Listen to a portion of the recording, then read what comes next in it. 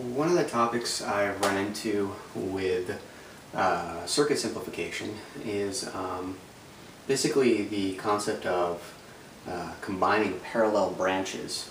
And what I've drawn out here is a pretty simple, three parallel branch circuit driven by a 12-volt battery. It doesn't really matter what the resistance values are. The point of this exercise is merely to point out how you can turn a circuit that looks like this into a more basic circuit. This obviously is the same 12-volt supply with just one resistor in series. And the question you might be asking is why do we want to do that? And the main answer is when you want to find out some of the primary calculations for the whole circuit, such as how much current is flowing through the entire circuit.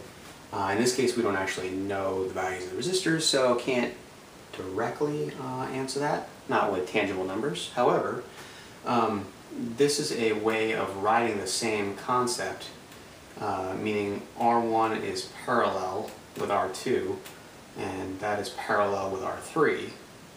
And what this translates to mathematically is this particular formula, which is, let's take a simple example where all three resistors are equivalent.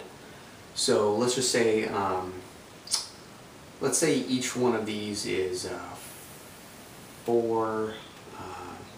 let's see, trying to make this come out pretty simple. Let's say they're each 12 ohms. That way this math works out easy without a calculator.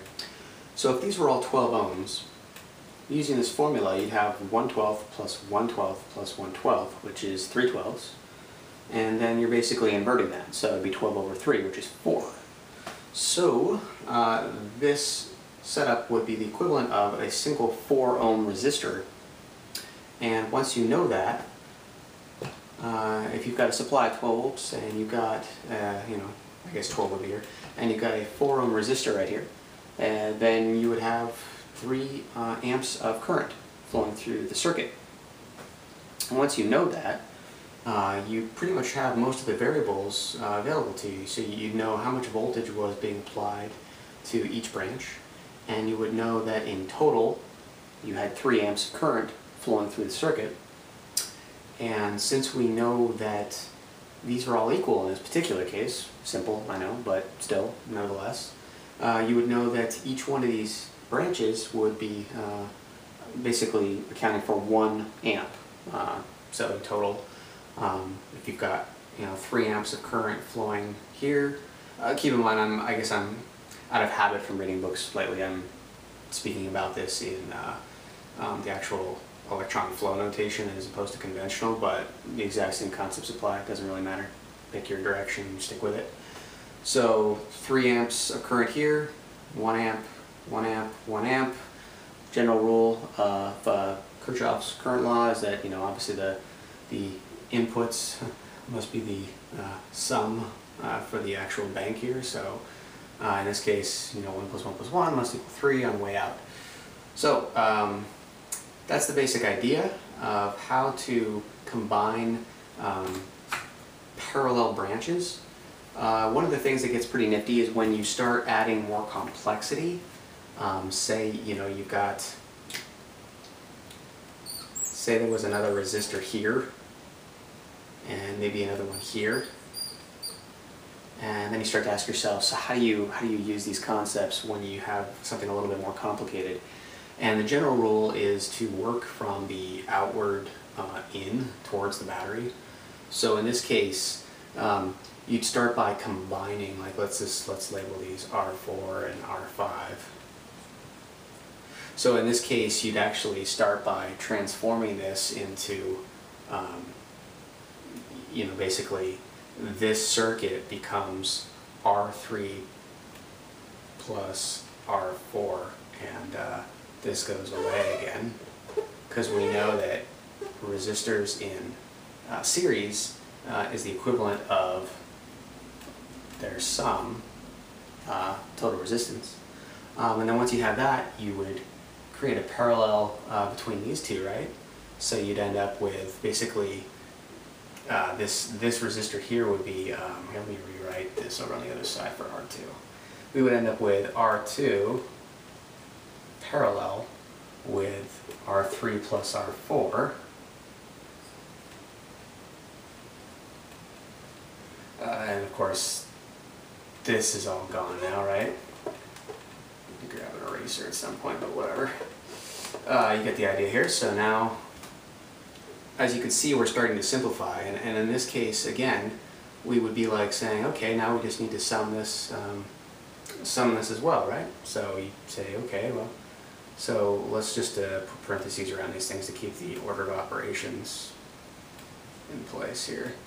So plus R5, right? I could actually write that. So then this guy would go away. He would no longer be there.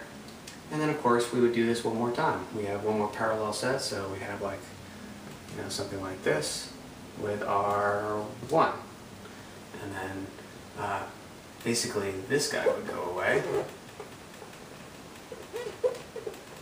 And that would end up being the idea of how you would solve, in the most simplified form, that circuit we started with.